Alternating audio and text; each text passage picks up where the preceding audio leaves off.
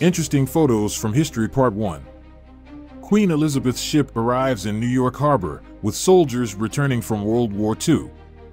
During the famine of 1940, even children were put up for sale. For a short time, children were sent by post in America. A vertical parking lot in New York in 1930.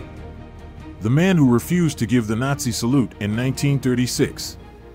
This is what British girls looked like at the beginning of the last century. Women delivering ice in 1918. Passengers rescued on the Titanic in 1912. Belgian miners descend from an elevator into a mine in 1900. The graves of a Catholic woman and her Protestant husband, the Netherlands, 1988. The sadness of a soldier who returns home and cannot find his family. The painting of the Eiffel Tower in 1932.